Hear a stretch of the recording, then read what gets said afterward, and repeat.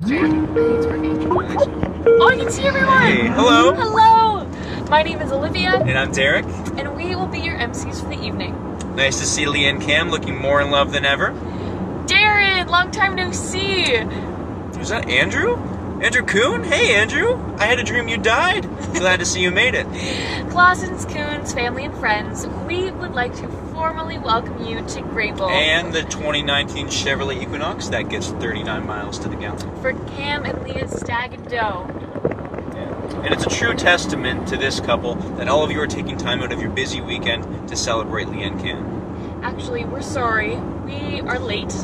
We took a left down memory lane when we were supposed to take a right down Herbsville. Yeah. Her phone, but we're back on track. We're back on track.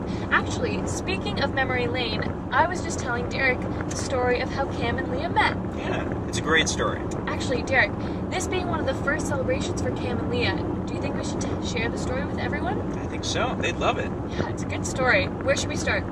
The beginning, of course. Beginning. Okay, so it was the summer of 2015. A summer to remember.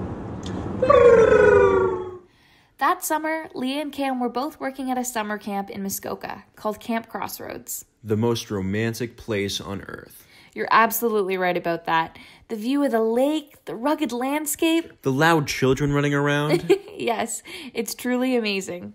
Our first chapter of this love story begins with Leah sitting in a dining hall wanting to play Dutch Blitz.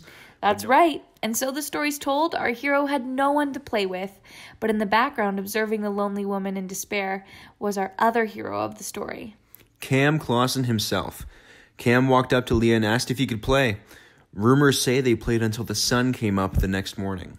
And as fate would have it, both Leah and Cam were placed working in the dining hall together soon after this enchanting interaction.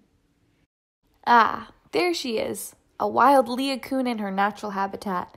Basketball in hand, looking for a vegetable to prey on. And she had absolutely no intention of playing basketball, did she?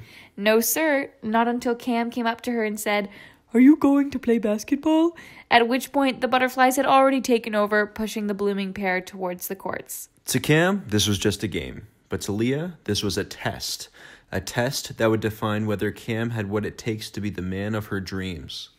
They played a tough game. Cam was impressed with Leah's skills, and Leah was impressed with the way that Cam held his own. This only brought hot tension to the duo. Leah recognized a spark between the two of them that seemed too good to be true. As she walked back to her cabin, she thought to herself, No, wait. I want to tell this part. As she walked back to her cabin, she thought to herself, I'm gonna marry him. Cam is a man of deep thought and enjoys sitting on the dock and pondering about things like human existence, what makes kittens cute, and why dinner always precedes dessert. Leah saw Cam at a distance one night, alone and vulnerable, and decided to make her move. How aggressive, Leah. I know! She walked up to him with a couple blankets and a bag of nibs. This was when they really got to know each other. They talked about their families, their likes and dislikes, and their favorite Katy Perry songs. All that while being accompanied by the stars glistening above them. Like any good old Muskoka dinner date, our protagonist then ventured to Boston Pizza in Gravenhurst. But let's be clear, it wasn't a date. But what they did do alone was climb the rock face behind Boston Pizza to watch the sunset. As the sun went down, Cam, being an engineer and all, had the idea of climbing higher on the rock to see the sunset longer. So that's what they did. They climbed higher and higher until it was just them and the sunset. Let's watch a live-action replay.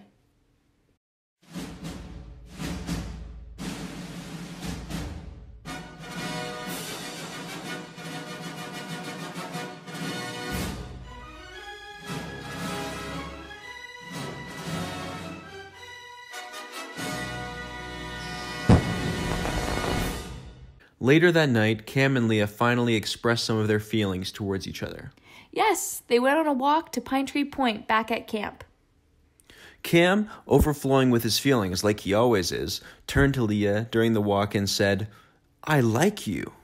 Leah replied saying, "I like you too." Leah actually explained to Cam that she has liked him for a while now, which came as a shock to Cam. Now, our source is a bit wishy-washy in this next chapter, but we know it had something to do with a canoe and there was hand-holding. And I think John Florence was there too? Or was it Ben Federow? We can't be sure. Anyway, we can confirm that this is when Cam and Leah shared their first kiss. Oh, I love love. We all do, especially when it comes in a beautiful story like this one. And the rest is history. Derek, wipe that tear from your eye. Sorry, Liv.